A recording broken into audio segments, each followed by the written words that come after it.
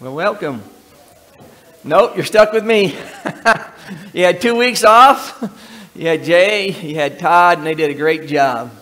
But now you're back stuck with me.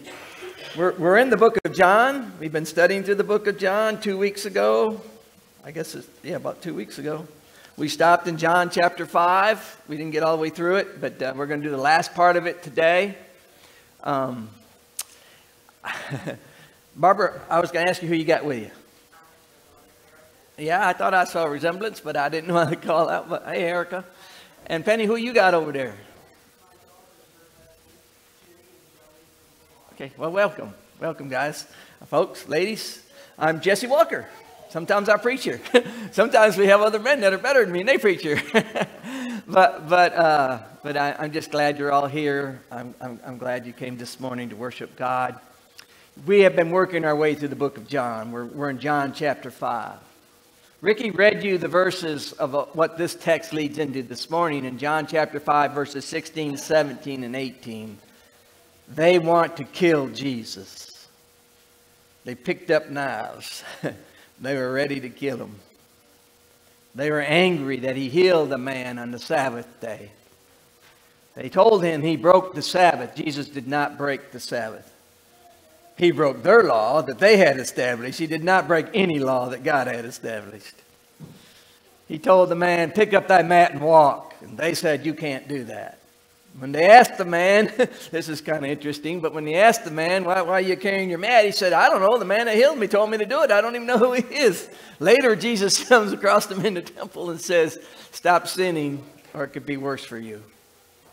Sometimes your sins can cause you problems. Sometimes, according to John 9, it's not even you, because they came to him and said, why is this man blind? Is his mother sin? Did he sin? He says, no, this was because God's going to use this for his glory. But your sins can cause you problems. And Jesus told that man very clearly, stop sinning or something worse may happen to you. Interesting, though, in this, so what they're mad about him is the fact that in 16, 17, and 18, if you look at it, is they say, Jesus, you're claiming to be God. And he says, yes, I am God. No doubt about it. If you ever run into somebody who doesn't believe that Jesus Christ is the Son of God or equal with God, you ought to take them to John chapter 5. Let John talk to them. John gives 5 clear lessons that we went through 2 weeks ago about why he is equal with God, or Jesus does. He says, for one, my Father, in verse 20, loves me, and I can do nothing that my Father doesn't send me to do. But me and my Father are one, basically, he says. We know in other parts of the text, he says, if you've seen me, you have seen the Father. Me and God are one. When his disciples asked him, said, we'd like to see the Father, Jesus said, you've seen me, you've seen the Father. But he uses that to say the love that me and God have for each other is one reason that I'm equal with God. We are one. We know that John said in John 1:1 that in the beginning was the Word, and the Word was with God and was God, that Jesus was from the very beginning. We know from other texts that Jesus said there was nothing ever created that he didn't create. But in this text, Jesus uses this argument. And the other one he gives is that my Father gives life in verse 21. And he says, and I give life. Only God can give life. And he argues, I can do that. In this book, in John chapter 9, I think it is where he calls out Nicodemus from the dead. He says, Nicodemus, come out. And Nicodemus gets up. We know that Jesus is the one who came out of the grave and walked the earth for 40 days. Jesus can give life, and only God can give life. Verse 22, he said that all judgment has been given to me. The Father has given judgment to me. And one day everybody will come out of the grave. There will be one resurrection, but there will be 2 destinations, he says. The good will be commended. The bad will be condemned. There will be one resurrection. Everybody will come out of the grave or be taken up from this planet if you're still alive. But there will be 2 destinations, he says. And I'll judge whether or not you've been good or you've been bad. And your determination will be, that determination will determine where you will go. John one day, looking up in this chapter 3, sees Jesus coming. He says, behold, quoting from Isaiah, the Lamb of God who takes away the sins of the world. And so he points to this Jesus being who he says he is. And that's what Jesus is going to do today. He is going to call his witnesses. He's going to call basically 5 witnesses. We're going to look at 4. We might talk about 5. But we're going to look at the witnesses that Jesus calls to defend himself when you get down here in verse 31. Jesus is going to be like in a courtroom. He's just going to address their questions. How do you do these things? Why do you do these things? How do you think you're God? And he says, well, I'll explain it to you. In verse 31, he says, if I bear witness of myself, my witness is not true. I don't know if my clicker is here. I'll bring you up to date where I'm at. So this text is all about Jesus. The Bible is all about Jesus. It's one book written with one purpose about one man. And everything you read in this text, you ought to be reading to see Jesus. And in fact, that's going to be one of his arguments when he gets down through here. You have missed the fact that the scriptures have pointed to me over and over and over. But so he's going to call these witnesses. So in 31, again, I'll read this to you, but he just says, if I bear witness of myself, my witness is not true. A little further down here, I'll have it for you. But in Deuteronomy, it says that in a court of law, you can't be your own witness. You have to have 2 or 3 witnesses in my name. And so that's the law that the only reason Jesus is saying, I'm going to bring you some witnesses. He doesn't need them. He's God. He's the Son of God. He doesn't have to have, man doesn't tell God who he is. But Jesus says, I'll play your game. I'll call my witnesses. And this is what he's doing. And so he says, there is another one who bears witness of me, and I know that the witness which he witnesses of me is true. Now, he doesn't tell you who that is in that verse. I personally think he's talking about the Holy Spirit. I think that because if you go over to chapter 1, verse 32, I think let's see what he says there, if I get the verse right. He says, and John bore witness, saying, I saw the Spirit descending from heaven like a dove, and he remained on him. That's not the exact verse I was looking for, but there's another spot about the Spirit. But anyways, I believe you have the triune God here in John, and I think that makes sense because of the fact that everywhere Jesus is, God is, and the Spirit is.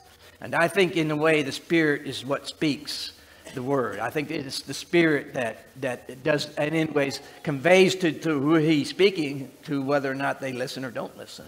And so just let you know that, because he doesn't say here clearly. But so we'll come back. Some think it's the Father. The reason I would argue he's talking about the Spirit and probably not the Father right here is later on he's going to talk about the Father. And I think if he's going to be clear about who the Father is, he would have just said it here. And so we'll see that in a minute. But so that's 32. 33 says, you have sent to John, and he has borne witness to the truth. And so this is John the Baptist. John the Apostle is writing the text, but he's going to say, you know about John the Baptist, probably the greatest prophet ever since the closure of the Bible is what he's saying.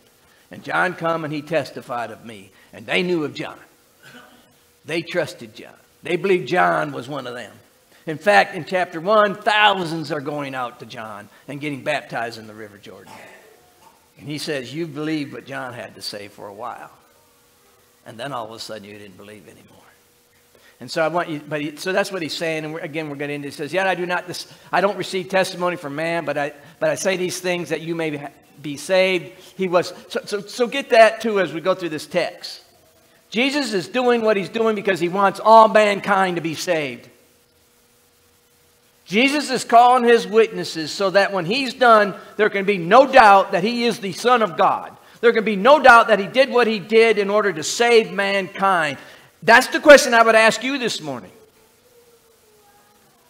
Are you any different than them? Do you listen? Do you believe that Jesus Christ is the Son of God? Have you changed your life? Will you commit to that? Because Jesus says, I'm doing this so you will know, and he's going to call his witness. He said, John the Baptist is going to bear the truth about me. But if you don't believe it, you're no different than these Jewish leaders this day. And you'll be lost in your sins. It isn't just a textual lesson to say, get the head knowledge all you can get and mark it off. It's to believe that Jesus Christ is the Son of God and to be changed. To walk a new life. To be a different person. James said, you show me a man with faith, I'll show you a man with work. James says, if you're a child of God, your lifestyle will reflect the fact that you're a child of God. And Jesus is teaching these people, and he says, you know about John the Baptist. Oh, you have faith in John the Baptist. And you believed him for a while. until he said, I must decrease in order that he must increase. John said, I'm not even fit to tie the sandals of his shoes. John said, I come to tell you about the one who come before me, and Jesus was born after John. But he says that because Jesus was always eternal. And John goes on with his witness about Jesus Christ. Behold, the Lamb of God who comes and takes away the sins of the world. And he points to Jesus, and he points to Jesus. And Jesus says to them, you missed it. The one prophet that came 400 years after silence of the Bible, the one who came preaching repentance, is the one who pointed to me. And you didn't accept it. And so he gets down to 35. He was the burning and shining lamp, and you were willing for a time to rejoice in his light. Many believe at this time John has probably died. He's probably been beheaded. And Jesus sees him as a light that comes for a while and burns out. All lamps burn out. John's lamp will burn out. Your lamp will burn out. You are not going to live forever on this earth. Some of us have less time than others. The substance that you're burning in your lamp is given to you by God, but there'll be a day that that lamp will die out. John's lamp died out. He was a mortal man preaching about Jesus Christ. Someday I will die out, and you will too. Jesus said, but when that light was burning, you liked it. Chapter 1, if you went back to chapter 1, again, see if I can find it. 27 is about the sandal. Over in verse 7 says, this is the man that came from a witness to bear witness. He's talking about John, of the light, that all through him might believe. He was not that light, so he says, John's not that light, but was sent to bear witness of that light. That was the true light, which gives light to every man coming into the world. So he says, John's lamp, light, whatever you want to call it, was not the true light. I'm the true light. John pointed to me, he says. I'm the light that can give life. And you missed it. So 36 says, but I have a greater witness than John, for the works which the Father has given me to finish. The very works that I do bear witness of me, that the Father has sent me. Jesus says, my life points to who I am. And we'll get into some of this, but Jesus says, I walked on water. I called Nicodemus out of a grave. I told a woman at the well all of her past. I took the nobleman's son who I'd never seen, and I said, he's going to be healed. Just go home. He's fine. I took the lame man that laid there for 38 years and couldn't walk. I said, get up, pick up your mat and walk. He said, my works speak of me. You can see who I am because of what I've done. Can you walk on water and tell the wind to be quiet and it stops? He says, I doubt it. I can prove to you that I am the Son of God because one, John the Baptist came and preached about me and said, I'm the one in the wilderness that was coming, or he came from the wilderness, but he quoted Isaiah and said, this is the one. And then he said, you ought to look at my life and see the miracles that I have performed. Can you do what I do? Can you walk on water? Can you raise the dead? Can you feed the multitudes with 2 fish and 5 loaves? John picked 7 miracles to show who Jesus Christ was. Jesus did so many miracles, John said, you couldn't even write them all down. The books couldn't contain them. The world couldn't hold them. But these were written that you may know. Don't leave here this morning and not know. He said, you can know who the Son of God is. And Jesus says, don't take my word for it. Although that'd be a pretty good word. He said, I'll call all my witnesses in for you. I'll call in John the Baptist. I'll call him my works. I'll call him my Father. How many do you need? When will enough be enough? When will you believe? And so he says, the works which the Father has given me to finish, the very works that I do bear witness of me, that the Father has sent me, and the Father himself who sent me has testified to me. You have never heard this voice at any time, nor seen his form, but you do not have his word abiding in you, because whom he sent him you do not believe. That's the problem. The problem isn't Jesus. The problem isn't the works. The problem is some choose to believe and some choose not to believe. But he said that the Father testifies of me. I like to think about when Jesus was baptized. because you have the dove coming down like a dove, the Spirit coming down and descending on him. And then you have the Father saying, now John doesn't give you this, Matthew does, and the other apostles says, and then there was a voice that said, this is my Son in whom I am well pleased. And the multitude heard him. God spoke it loud and clear. This is my Son. And Jesus said, you can know who I am because of what my Father said. You can know who I am because of the works of what I did. You can know who I am because of other witnesses like John the Baptist, who said, yeah, I've done this. Jesus walked the earth 40 days after he was resurrected. I mean, when he come out of the grave. There were many witnesses that saw Jesus Christ after his crucifixion. Jesus is only using these 4 or 5 in the courtroom, but he said, you know. If you were in a courtroom, I remember this when I was in a car accident one time. So I was in a car accident. I hit this car in front of me. It was really, she pulled out of her driveway, didn't look. And when I walked up to the door, I thought I had killed this woman. All this happened so fast. My car's not running. The radiator was pushed in. And so I finally get out of my car. I get to her car. She's got a big neck brace on. Her eyes are all black and blue. And I'm thinking, wow, I killed this person. And she looks at me. She says, no, I was in a car accident a week before. And I was told not to drive because I can't turn my head left or right. Thinking, well, that could be a problem. But the funny part was there was a gentleman sitting over on the sidewalk in the city to come out, and he was drunk. He could barely walk. And he said, I saw the whole thing. I'll tell him for you. I'm like, please go back to the sidewalk. I don't think you're going to help me. You see, if you're in a courtroom and you call a bunch of witnesses, you don't want the prosecutor to tear your witnesses apart and say, well, that's not a very good witness. Jesus calls John the Baptist, who he said in Matthew was the greatest man ever born of a woman. And in case you don't know it, that's all of us because you're only born of a woman. Now, I know our society seems to be getting a little confused, but the truth is you're born of a woman and only a woman. And Jesus said there is no one greater than John the Baptist. So he calls this greatest man that ever was, Zechariah, his father who was a priest, his mother Elizabeth who couldn't give birth, gives birth later in life when she's blessed by God because she was barren. Zechariah, you might remember, can't even speak for 9 months because he kind of laughed about, no, you ain't getting pregnant, honey. You're way past getting pregnant. That might have been the greatest 9 months of their marriage. Zechariah couldn't, right, Bobby? Might be the best 9 months of our marriage if I couldn't talk. No trash talking on a pickle cord. I wouldn't be able to do it. This is an awesome thing he calls John the Baptist. He's a Nazarite, takes a Nazarene vow, doesn't cut his hair, doesn't drink, comes out of the desert in camel hair and eating locusts and honey. Oh, they knew John the Baptist. And they knew him well. And they believed what John had to say. And Jesus puts him on the stand and says, this guy here, he'll back up my story. Then he puts his father on the stand. When you like to be able to call God at your trial, Lord, I'd like you to come in here and just tell these people that I'm innocent. Pretty good witness. I don't know if you can get any better. And then before that, he says, well, look at my works. I mean, I can walk on water. Anybody in this courtroom walk on water? Let's go ahead. We'll just put a little pool in here. We'll see we'll just try it around a while, see who can last the longest walking on top of water. How about this? Let's just go down to the cemetery. We'll drag out some dead bodies, and I'll call them to life. Let's see if you can.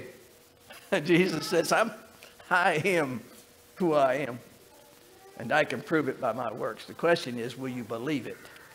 What does God have to do to change your life? What miracle are you waiting for God to perform in your life?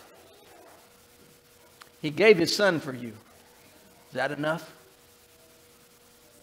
There's another witness he calls here. We'll get into it. He says, you search the scriptures for in them. This is really where I wanted to hang a few minutes. You search the scriptures for in them you think you have eternal life. And these are they which testify of me. You have the scriptures. He's going to go on here. Let's just read down. He says, but you are not willing to come to me that you may have life. I do not receive honor from men, but I know that you do not have the love of God in you. I have come in my Father's name, and you do not receive me. If another comes in his own name, him you will receive. Basically, there he's just saying, you believe what your friends are saying, but you don't believe the Son of God. You buy all the lies out here in the world. You believe all the other false teachings, but you don't want to listen to me. He says, how can you believe you receive honor from one another and do not seek the honor that comes from the only God? Do not think that I accuse you to the Father. There's one who accuses you, Moses, and in whom you trust. For if you believed Moses, you would believe me, for he wrote about me. But if you do not believe his writings, how will you believe my words? Okay, so I want you to think about this a minute. First he says, in this verse, he says, you search the scriptures for them, and you think you will have eternal life, and these are which testify of me. Do you search the scriptures? He says in that other verse we read about Moses, he says Moses is going to be the one that testifies against you all. Now, if you're a Hebrew, you knew Moses. He was the lawgiver. He's the one who brought him out of Egypt. He's the one who carried the tablets down off the mountain. You didn't talk bad about Moses. That was a jaw-dropping. I want you to know something. This argument that Jesus is making is not a polite argument. When I say polite, he's hammering them. You think you know the scriptures. You Jews can quote the Pentateuch from Genesis, Exodus, Leviticus, Numbers. You know all 5 books forward and backwards because you have to be a part of this Jewish leadership you're in. You knew them when you were probably 12 years old. You wrote them on your forehead. You wrote them on your houses. You put them on your clothing, your tassels. You can quote the scriptures, but you can't find Jesus in the scriptures. And we read the same way sometimes. We read the Bible to figure out why we're right and why they're wrong. We read the Bible to prove ourselves. I'm going to read my text so I can prove my brother down the road is wrong. Never looking for Jesus, just looking to prove that I'm so good at deciphering the text. We read the text so that we can say it's 2 prayers. We read the text to do anything and everything but to find Jesus. This is what he teaches. The possibility is, what Jesus says is you can read your text and never find me. How can that be? The book is all about Jesus. And we sit down and read and try to figure out why I don't like my neighbor. And I'm going to read the text and I'm going to find out in here how I can curse down my neighbor. I'm going to read the text that says, if my neighbor is just bad, oh Lord, I hope you come and crush their teeth. I hope you bash their head. I hope you find a way to get them off my property, Lord. I hope you just teach me. And I read the Bible in order to feel what I want. I don't like my wife, Lord, so I'm trying to find an excuse. How can I get divorced? I read the text in order to prove myself that I'm doing right. That's what these brethren did. I say brethren, that's what these Hebrew men did. They read the text and never found Jesus in any of the texts. How can you do that when the book is all about Jesus? Because you read for a purpose. You read for an intent. You read to get what you want. I read because, I got my daily Bible reading. I read because somebody's going to ask me, did I read? I want you to read because in this you will find Jesus.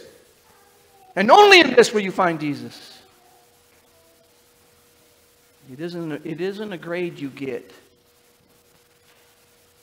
And as holy as these words are, given by the Holy Spirit, these words will not save you. You will be saved because of your faith in Jesus Christ and Jesus Christ alone. You can memorize from Genesis to Revelation. If you don't find Jesus, you will not go to heaven. The text is given to you to reveal to you the Son of God. Not your likes, not your dislikes, not your style. And Jesus looked at these men and said, oh, you know the scriptures. You know them well. Yet, you refuse to believe. You know the Bible? You can quote the Bible? How can you believe? I want you to think about this with Moses. He says Moses is going to be the one that accuses you. Again, it goes back to the idea that I don't have to accuse you. Your leader, per se, the one that brought you up out of Egypt, the one that brought you the tablets, the one that wrote the first 5 books, because all they had was the Old Testament. You know, that's another interesting point. All they had was this Old Testament. You have the New and the Old. We got less excuse than they do. There was I wanted to, let me get to, I want to show you something that I think is very interesting. So these are the points, I just did them. But I want to get to this guy that I was watching. So, well, Jesus points to his miraculous works. You can, again, these are the ones that he did. He walked on water, he heals the Samaritan woman, the nobleman's son, the pool of Bethesda, by the sheep gate where the guy can't walk, the woman and her children. What is that? Well, that's when he feeds the 5,000. He walks on the water. You got the blind man, you got Lazarus, and you got the miraculous catch of fish. This is all in John, but there's many, many more miracles Jesus did. But John picks these ones to show you that he must be the Son of God, that he must be God. He points to his Father who sent him. These are all, the voice from heaven. He points to scriptures. I want you could read. This is where I want to go with this, and then I'm going to close with it. But I want you to see this. Some scholars would say somewhere between 300 and 500 different prophecies Jesus fulfilled. Don't know the exact number. But even if you would dwindle it down, just say you dwindle it down to 100. This book was written thousands of years before Jesus ever came on the scene.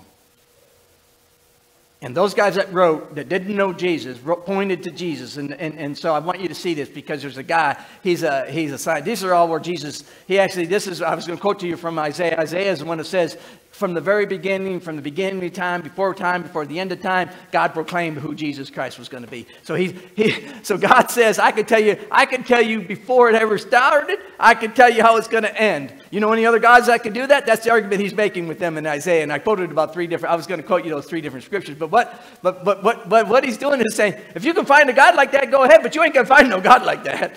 There's no God out here that you worship that's going to tell you everything from the very beginning, from the starting of time until the end of the world. But this is Professor Stoner. I wanted to quote this to you. So Professor Stoner, he's this chairman at this Department of Mathematics and Astronomy in Pasadena City College, and the chairman of the Science Division at Westmount College. So what he does, so he's a mathematician. So he says, okay, I'm going to figure out if Jesus could fulfill 8 of these prophecies. So there's, again, don't forget, there's 300 to 500 different prophecies. But he says, I wonder if I could prove that Jesus just filled 8 of them. I'm going to take the most 8 simple prophecies in the Bible, something like, well, he's going to be born in Bethlehem. Yep.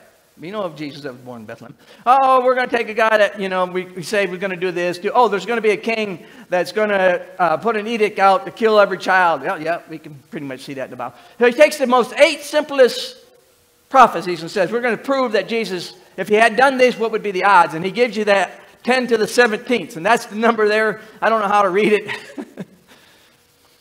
What he says is in his book, if you read it, he says that's like taking silver dollars, putting them in Texas, all across the state of Texas, 2 inches deep, taking Roman and blindfolding him and saying, Roman, I'm going to drive you anywhere across the state. I've taken one of those silver dollars. I've marked it with a red dot.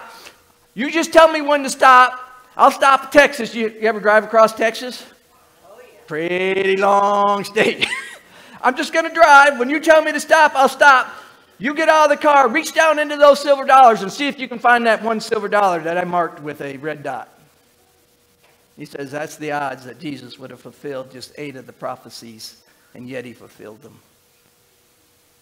He says in his book, he says, if he had fulfilled 48 of them, there would have been so many silver dollars, the earth couldn't hold them. You'd have to take them into space. I'd put Roman in the spaceship. I'd blindfold him. I'd fly him up there, and I'd say, now, Roman, when you tell me to stop, I'm going to throw you out. And you go find that silver dollar out there with that one little red dot on it, and the odds are that, you'll be able to fulfill it.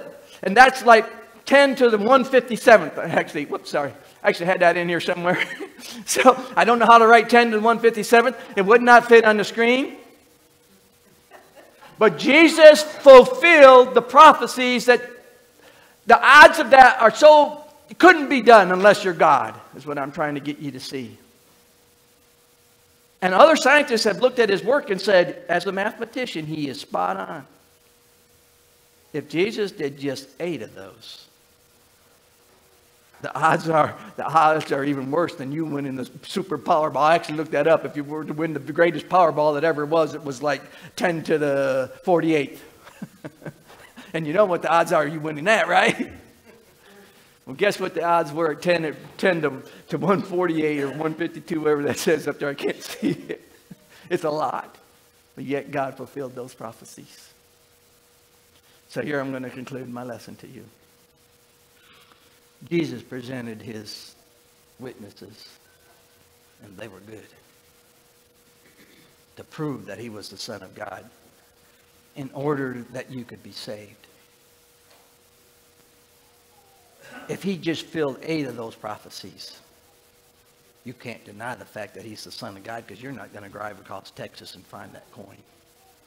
And you're not going to fly into space and get out there and find that coin. Only God can do that.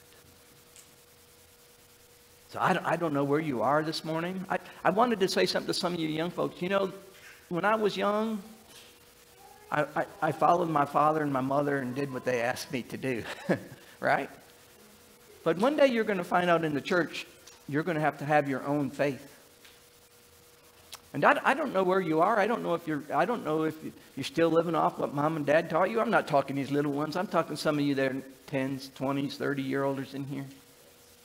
I'm so proud of the young folks that are coming. And I'm sure a lot of you have learned this already, but one day your faith will have to be your faith. You won't be able to live off what mom and dad did for you. In fact, in the sense of your relationship with Jesus. You'll have to answer the questions, who is Jesus? And what does that mean to me? Jesus presented his witnesses. He's given you the evidence of who he is. The question is, will you believe it? Because if you don't, you're no different than these Jewish men. And you can study the scriptures and miss Jesus. Don't study the scriptures and miss Jesus. So if you're here this morning, we're going to stand, we're going to sing. That's our tradition. We'll sing a song. It's an opportunity for you to come and just let us know what's on your mind. If you want to find more out about Jesus, you want to become a child of God, you want to ask about baptism, anything you want to talk about, we're here to help you with that. Logan's going to lead us. There's a fountain free to